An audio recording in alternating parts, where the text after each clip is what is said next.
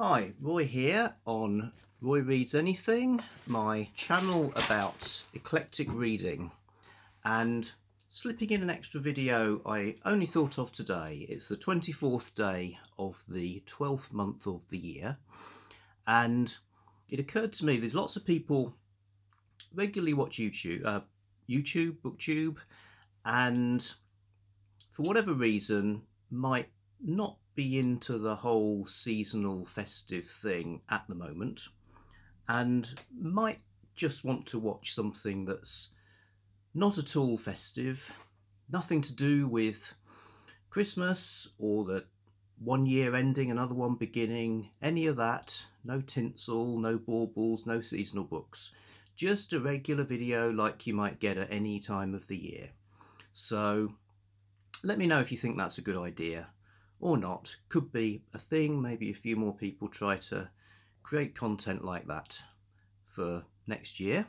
So, talking about some things I've been reading at the moment, starting with White Spines by Nicholas Royal. So, subtitled Confessions of a Book Collector. And I didn't want it to end and would like a gargantuan infinite edition, says Canthy Rents and Brink on the cover. High praise. So White Spines, it's a mix of memoir and narrative non-fiction book about Nicholas Royal's passion for picadors, fiction and non-fiction publishing from the 70s to the end of the 90s. It explores bookshops and charity shops, the books themselves, and the way a unique collection became a literary obsession. So Picador was a paperback publisher during that period. I can remember them being all over the place. Sometimes bookshops would give them their own display when, you know, one or two imprints such as Penguin and Picador would get their own shelves. So it kind of meant something for it to be a Picador book, which I suppose was sort of literary fiction and non-fiction as well. I was scouting around my own shelves. I've got a couple. Grill Marcus, Invisible Republic, book about Bob Dylan's basement tapes. And I've also got something of a chunk, A Glastonbury Romance by John Cooper Powys. So yeah, Picador there in one of their larger things. I remember buying this second hand, although it doesn't look very second hand, from a bookshop in Scotland that is spectacularly rude. Not the one where the guy writes his own books about running the bookshop. It's a different one, and I've never been there without some kind of amazing bit of Basil Fawlty style rudeness being visited upon some punter or other. Dr. Jenny refuses to go in now. Horrible place. I actually just think it's funny. Anyway. Miserable people. I don't know whether it's misery or some kind of performance art they're doing. Anyway, yes. Here's a Picador captured in the wild. As you can see by the pristine state of the White Spine, it's not one I've delved into yet. Saving it up. Some people rave about Powys, and yeah, obviously just a bit of a daunting read. He did at one point in his life live in Southwick, the town next door to my hometown, Portslade, but across the border into West Sussex. So maybe that's why an unconscious aversion to the wrong side of the border is stopping me from reading it. Anyway, yes, so White Spines, I'm in the process of reading it. It's very entertaining. It's those of us who spent many years scouting for books in and out of different kind of shops, and in a way our own lives are intertwined with that activity. We'll probably find something to resonate in this book. And he talks about things like inscriptions in the books and things you find inside the books, and so on. So it's a great read I'm enjoying.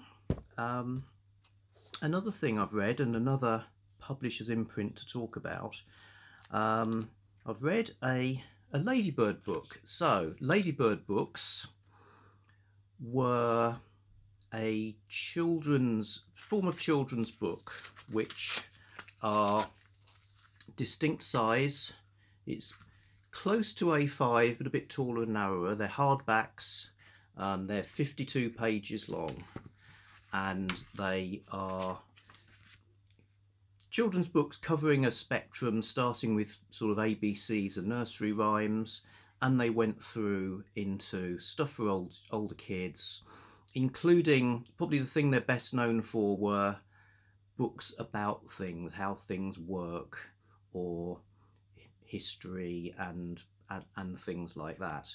I don't have an awful lot of those, but this one is obviously aimed at young kids. It's an adaptation of The Wizard of Oz. The one I was reading is perhaps a surprise from the Ladybird imprint, home of things like those kind of very, very tame children's books, a version of Dracula. So yes, Ladybird published Dracula in their Ladybird Horror Classics line. I don't know how many there were. Dracula and Frankenstein, apparently. But yeah, they did it. It's got the usual Ladybird style paintings inside, which are pretty good. I mean, I like this tomb painting is great, and you get pictures on most of the pages. The story doesn't really leave out any of the gory stuff. It's it's pretty much all there. There's Dracula's brides coming up onto Jonathan Harker. Dracula creeping down the outside of the castle. I was not so keen on the depiction of Van Helsing, who looks rather like something out of Dickens. It looks like more like Mr. Pickwick than Van Helsing in my imagination. But yeah, so just one of those strange peculiarities from the world of vintage books.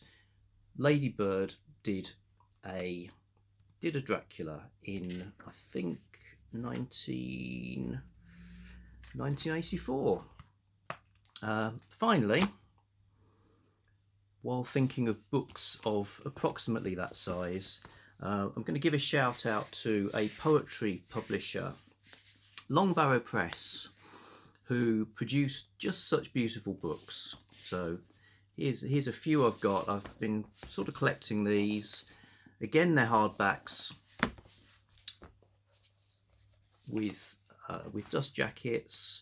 I've never failed to enjoy the work. They're based in Sheffield, and I thought it was great that during lockdown, if you lived in Sheffield, they would actually hand deliver the books to you. But anyway, yes, and in fact I did buy quite a few of theirs during lockdown as a sort of a poetry fix to help keep me going. So the ones I happen to have are Meridian by Nancy Gaffield, which is based on a walk she made. She walked the 270-mile Greenwich Meridian Trail from Peacehaven to Saint-Lemaire. So poetry exploring those landscapes, which is excellent. Another sort of place-based piece, Contraflow by Fay Musselwhite.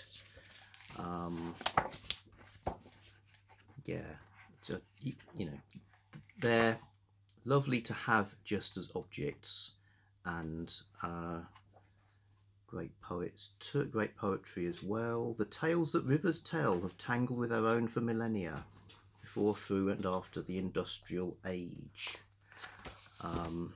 Enjoy that. And I've not read this, Sapo by Hindle. I think this is the latest one. So yeah, really just giving a shout to Longbarrow Press for publishing beautiful books. That's all I'm going to say. Let me know if business as usual videos popping up during the holidays would bring you joy, or if you think you'd like to make stuff like that for next year. Either way, I'll see you soon. Bye.